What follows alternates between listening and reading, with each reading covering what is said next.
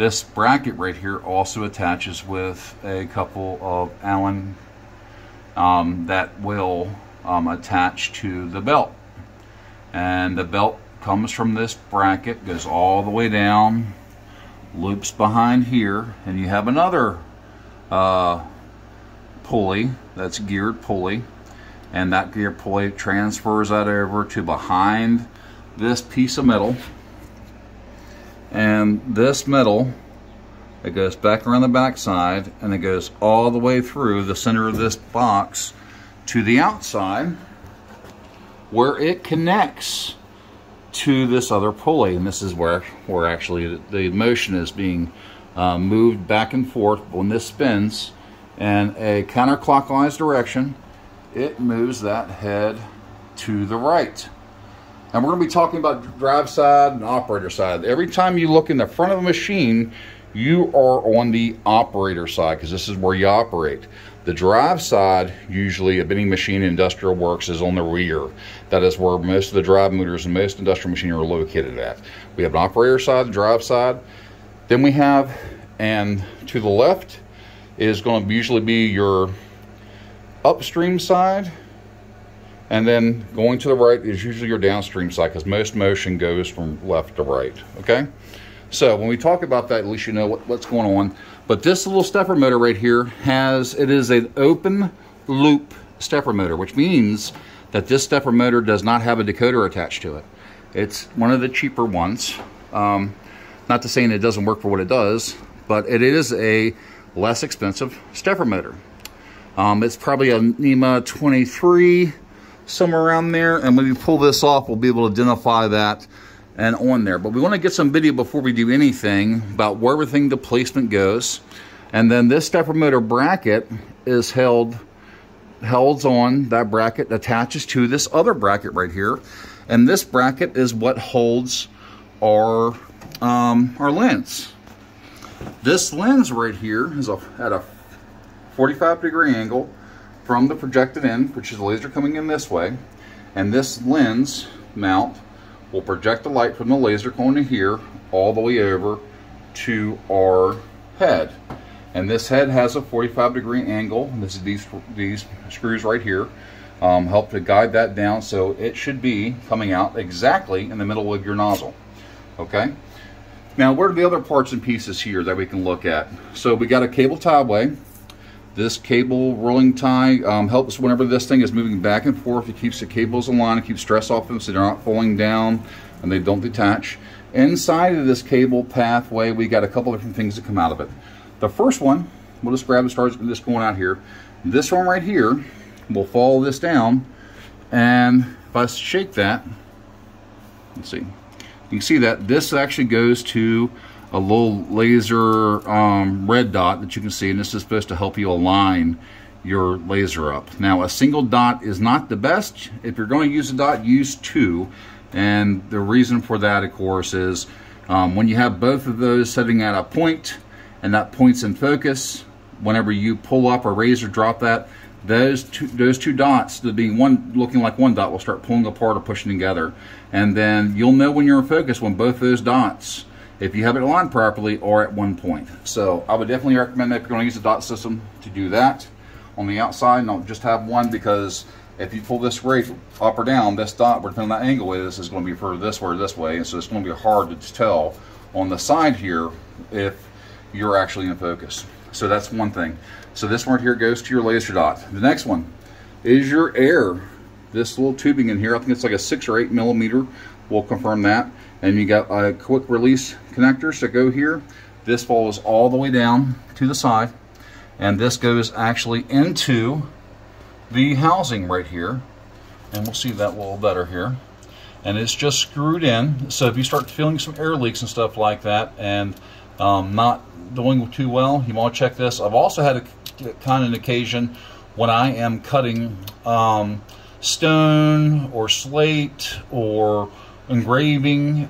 Sometimes if you have enough air blowing through here, what could happen is you could have some debris that gets lodged in here. And a really quick test you can do is just disconnect this top one up here and just blow through it.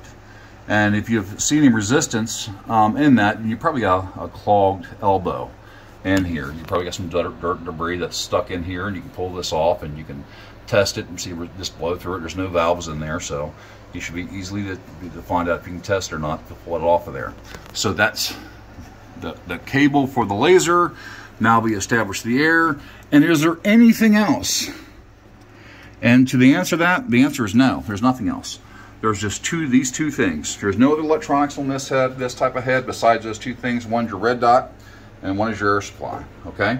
So these pathways, if I look back here, at the beginning of these, there's only two. Okay. Now we come down a little further, and we notice that there's also two more wires, and both of these wires, one right here. I should pull this forward a little bit so we can see it. To the bottom here. So we got a wire coming here. This goes to our sensor, and we can take a look at the sensor there. You can read exactly what that sensor is, and I do a screenshot of that. You can go on a Google Lens and pull up that. It's a PL05N. This is for this one, and get some more information about how many voltages it takes, 10 to 30 volts DC, all that good stuff. And then we have another wire that comes down through here to the bottom, and this other wire that goes to that box, let's go and trace that back, see where that goes. So that comes over, the other wire that is right there behind the sensor. Get the camera in here. Where we at? Kind of do backwards and upside down. There we go. So this other wire that comes down through here that goes along this bar, you follow this back out through, you will see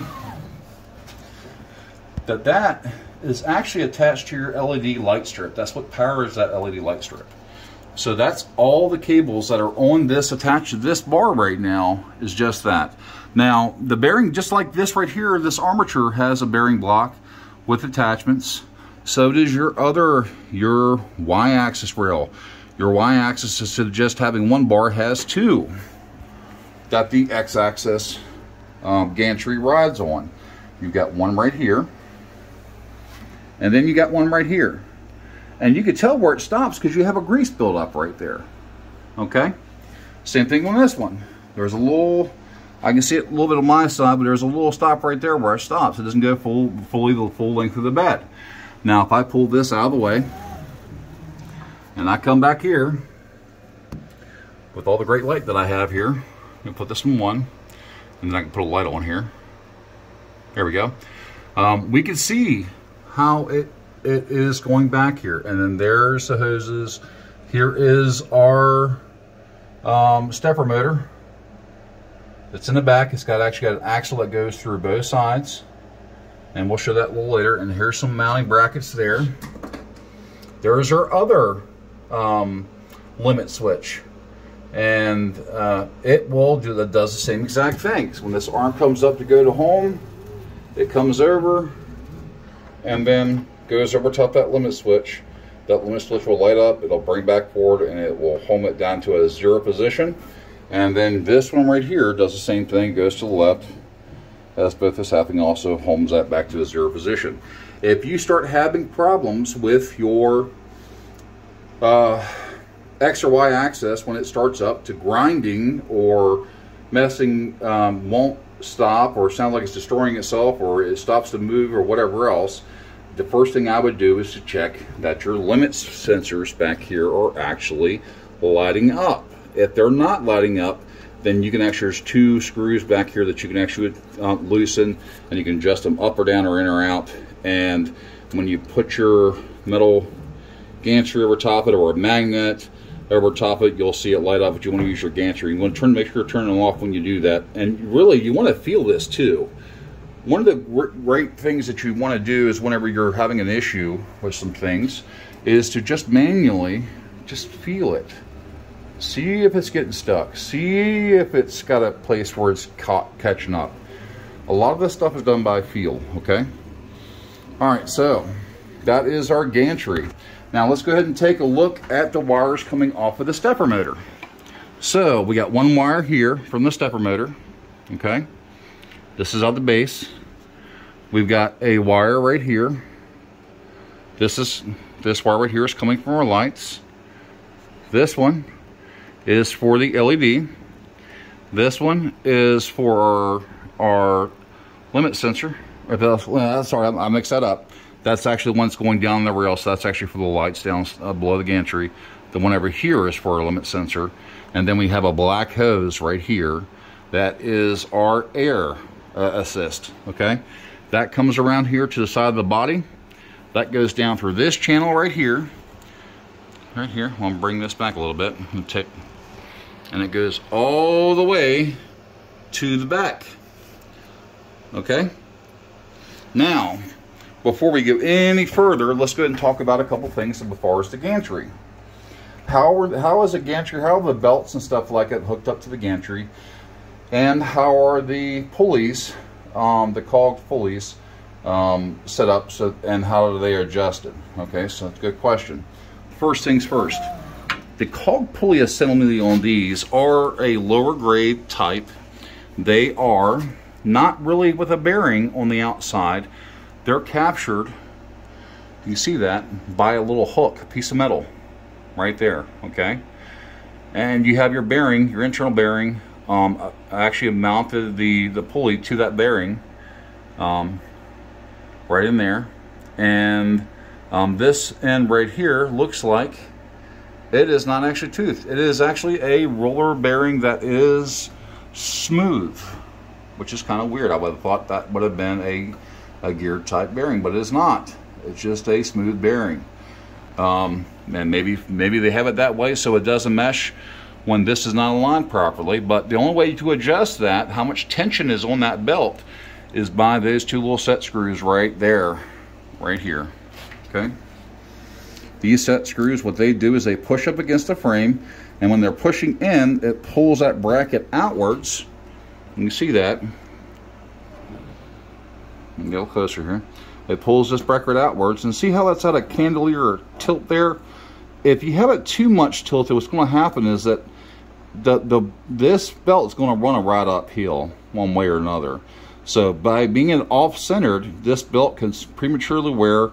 It can go ahead and come down here to the bottom, and it can roll over, and you can have some damage on there. So one thing that you want to do with your CILs is inspect your belts. So we can look at this belt. Here's it again upside down. The belt they offer is probably a standard sized belt. You can probably track that down online. Synchronous is an HTD 3M belt. Model number is EO60501Y. And we flip this over and we're going to look at it. We're going to inspect this belt. We're going to look for any kind of damage. There's a little bit of fraying right there. Oh, the dust or whatever else on there. Are we looking for any kind of debris or any kind of thing on here that's going to just suggest to us that this belt is wearing out or wearing prematurely? Now, this is a wearable part. I would suggest that anybody who's going to be running this for any kind of industrial business, have extra belts on hand and in your inventory. You do not want to be shut down when you're doing hundreds of thousands of dollars worth of orders by one belt. And if you're losing out on a day's worth of work, that's a lot of money to wait around for a belt to come through. So make sure you have these extra in hand. Sometimes they do snap. I haven't had one yet, but a cheap belt as they are, have them extras. Okay, so that's one thing. There's your pulley, there's your side, and again, they're all attached. You can see this. Look inside of here. You got a bracket right in there that attaches it to the bearing block right here, just like the other one. Okay, and each of these linear rail blocks, you can see this one's actually a little twisted. It comes up a little bit on the end from where they got it cut. Okay, these are held down by some hex head screws or bolts that are probably tapped and wired. And I don't know if I'll be able to screw back here, but the channel in which they ride on top of is just a C-channel that's been painted, okay? That C-channel comes all the way back. You have your Z-axis top cap assembly attached to that. And if you look back in the front here, you can see that that looks like it has actually been welded to the other one, the other part of the frame here. Now this frame is also a C-channel, pretty much the same thing. Comes all the way down, same pulley capturing device down here, and you should be able to pull this, and it should not be sloppy, and it shouldn't be so tight that it's hurting the belt and breaking it out there. So, you know, that's what it looks like when you flex it. It just bounces, gives a little bit, but it's not wearing out the block. Now come back over here, same thing. We have another set of belts, and this is on both sides. It's a little bit easier to see on this side, but they come over, they attach to this right here. You can see that. Looped over, screwed down. And their whole job is to come back here. And there's another set of pulleys. I don't know if you can see that. Maybe you can't. But there's another set of pulleys back here on the back side. Probably a pillow block. Probably not a pillow block. Probably just a little bearing that rests on the back side. And it comes a bar that comes all the way across here to our servo driver. Probably another, it's also another open loop, as there's no encoder. It comes back on the other side, and the other side's gonna have another block back here. These two bolts is what actually holds that other bearing in place, and then your belt travels on the inside of the C-channel, comes over here, attaches to this, and this top gantry, the underside of this, just like this side, is captured with another piece of metal that loops over, and it grabs a hold of this. So whenever that servo motor in the back moves in this direction or this direction, it moves corresponding belt. The belt pulls the gantry forward and then pushes the gantry back when it needs to. So interesting stuff here, okay? Now, first question. Is there any really bespoke things that are here that we would want to change out later? Yes. If we want a bigger bed, then we need our bigger gantry, then we can do a couple different things. The first thing that we can do is to find us another piece of metal that we can make sure that it's square and attached firmly, and that the X and Y axis above these, where we're mounting to, is parallel all the way around. This height right here on this side has got to be the same exact height as that side in the back. And then this side right here is also got to be the same height as this side. And then these two sides, on your Y-axis, have got to be parallel plane with your two sides on your X-axis, okay? And then we could do that. So that's the first part. Now let's go ahead and work on getting this thing took apart, and let's go ahead and take all the pieces off and show you exactly what tools you're going to need to do that. If we want to do a full tear down to examine this unit, I'll be right back in part 2, and we'll start that process. All right, thanks. And you want more like it, please stop by our site on YouTube, and we'll also have a Patreon page set up here, and I'll also have members only access on our Facebook community, and also our website. We'll be doing training. This will be a part of that training. Again, my name is Don for Scottish John LLC, and have a great day. Talk to you later.